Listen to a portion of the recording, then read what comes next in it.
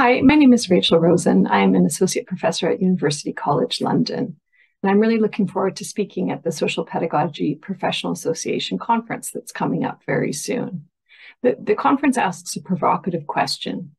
How can we expand our views on what it is to be well and healthy and go beyond the individual medical model? In my talk, I'll be thinking about the ways that care, which I mean in the broadest possible of ways, is everything we do to sustain and repair ourselves, others, and our worlds. So the way that care offers some important insights for answering this question.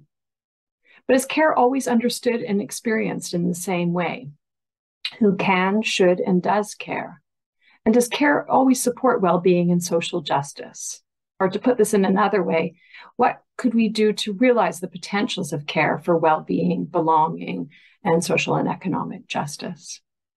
To explore these questions, I will be drawing on my research on the Children Caring on the Move research project. This is a study of a participatory research study of the experiences of unaccompanied asylum-seeking children who have come to England without parents or guardians.